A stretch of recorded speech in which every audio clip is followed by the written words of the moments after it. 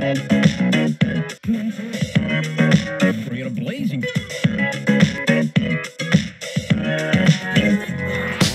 Hello and welcome to a short edition of the Weekly News. This week with me, your host, Rachel Barnes.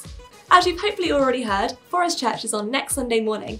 I know we keep mentioning it, but there's not much else going on at the moment, and we really do like Forest Church, so we wouldn't want you to forget it. Also happening next weekend is the Youth Weekend Away, so do be praying for the youth and the youth team that they'd have an amazing time, meet with God, and stay free from COVID. Speaking of youth, our next club night for school years 6 to 8 is happening on the 5th of February at 7 PM, so don't miss it. And don't forget to book onto Wildfires and on New Wine Week 1 if you'd like to join us. A few of us will be going to one or both of these festivals, and they're great times to connect with God and each other. Go to their websites to book tickets.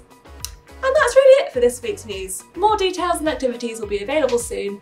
In the meantime, check out our website and social media feeds to stay up to date.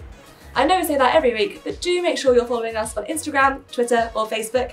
In particular, our operations manager, Chris Tuck, has just taken over our Twitter account, so do give us a follow there. Bye bye now!